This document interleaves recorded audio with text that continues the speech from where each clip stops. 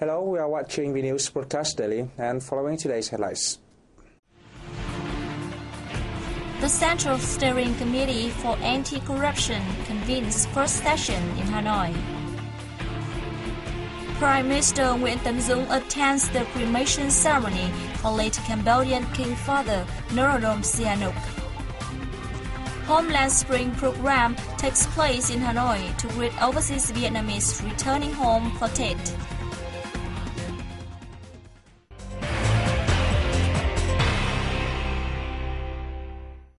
The Central Steering Committee for Anti-Corruption convened its first sessions in Hanoi on February 4th. The sessions was chaired by Party General Secretary Nguyễn Phú Trọng. At the session, Do Huy-ru, head of the Party Central Committee's Commission for Organization, announced the Politburo's decision on the establishment of the Central Steering Committee for Anti-Corruption. Accordingly, the committee is directly under the Politburo and comprises 16 members, led by Party General Secretary Nguyễn Phú Trọng. 5 vice-chairmen of the committee include Lê Hồng Anh, Politburo member and standing member of the Party Central Committee Secretariat, Ngô Huy Dụ, Politburo member, Secretary of the Party Central Committee and head of the Party Central Committee's Commission for Inspection, Nguyễn Xuân Phúc, Deputy Prime Minister, Uông Chu Lưu, National Assembly Vice-Chairman, and Nguyễn Bá Thanh, head of the Party Central Committee's Commission for Internal Affairs. After the committee made its official debut, Standing Vice Chairman Nguyễn Bá Thanh unveiled the committee's working program for 2013. On the occasion of the forthcoming Lunar New Year, President Trương Tấn Sang on February 4th visited Information Brigade 205, a unit awarded with the title of Hero of the People's Armed Forces. Since its establishment 55 years ago, the brigade has been entrusted with ensuring information and education, especially during important political events of the party, state, and armed forces, as well as during search and rescue and emergency cases. In recent years, the brigade has equipped itself with the latest equipment, expanded networks, and overhauled its system to ensure communication for the military and national defense in the new situation. Addressing the event, Sang stressed the importance of ensuring information and education amid growing complexities in the region and the world. Via the brigade's communication system, Sang extended his New Year congratulations to the authorities of Cheung Sa Town and Nam Yet Island in Central Khánh Hòa Province. He also visited the Special Force Mission 1 under the Special Force High Command. He asked them to thoroughly grasp the party and state's policies and closely liaise with forces to fulfill their assigned tasks.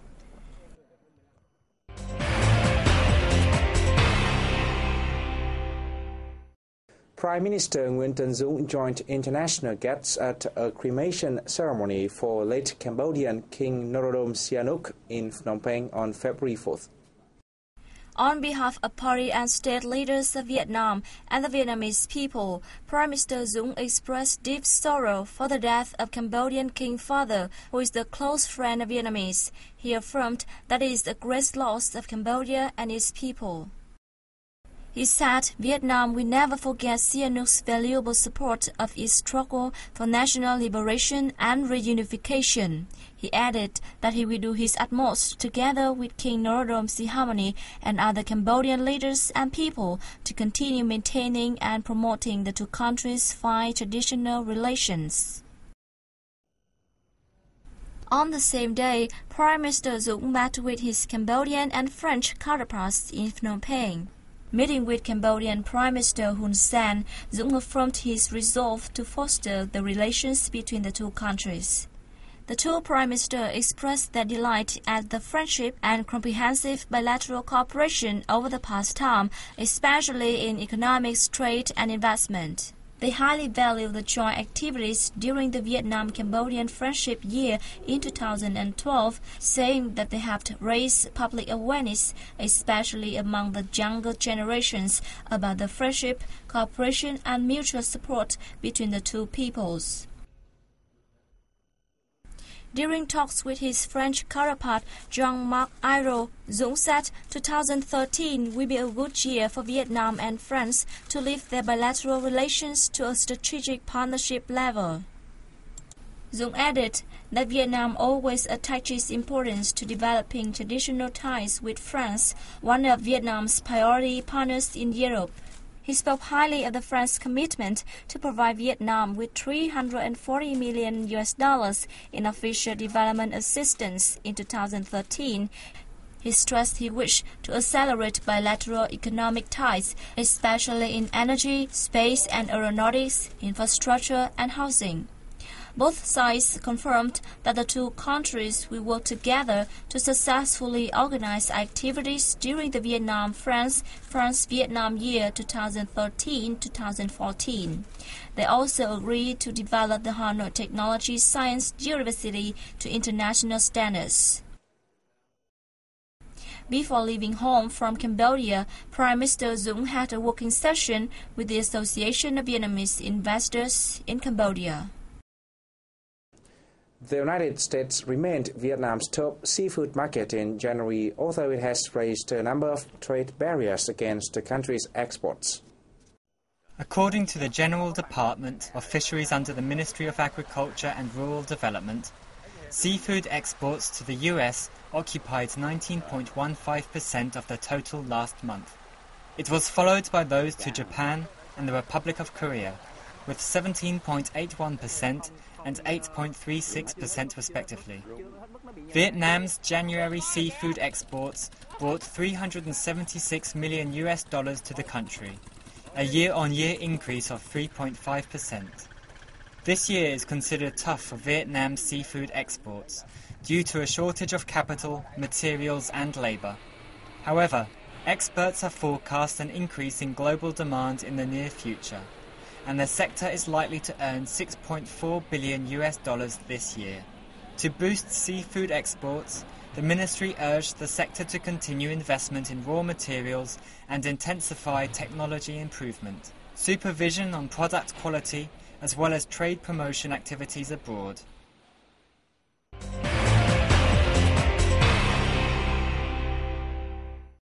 As the Lunar New Year Date Festival is only days away, an annual program entitled Homeland Spring kicked off in Hanoi on February 3rd to greet overseas Vietnamese returning home for the holiday.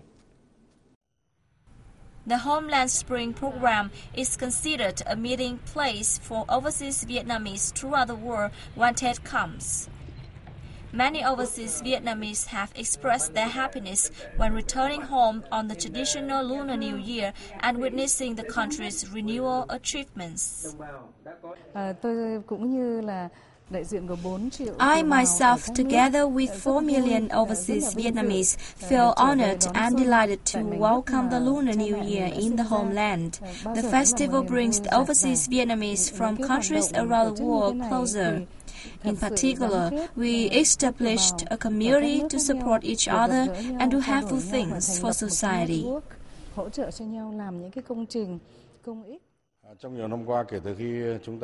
Over the past time, a series of policies have been issued to meet overseas Vietnamese aspirations, including policies regarding investment, citizenship, property ownership and immigration. They create conditions for overseas Vietnamese to contribute to the country.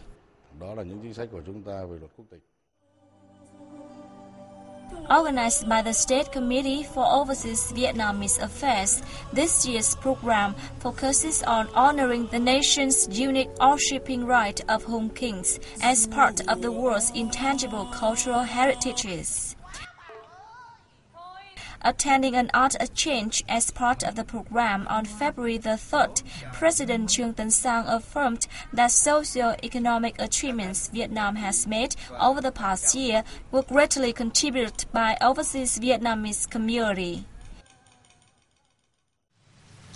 Đảng, Nhà nước The Vietnamese party, state and people assert that overseas Vietnamese are an inseparable part of the Vietnamese nation. The state leader praised the expatriates' spirit of looking towards the homeland and extended the best wishes of the party, state and nearly 90 million compatriots in the country to the overseas Vietnamese community. And that is the end of our news today. Thanks for watching and goodbye for now.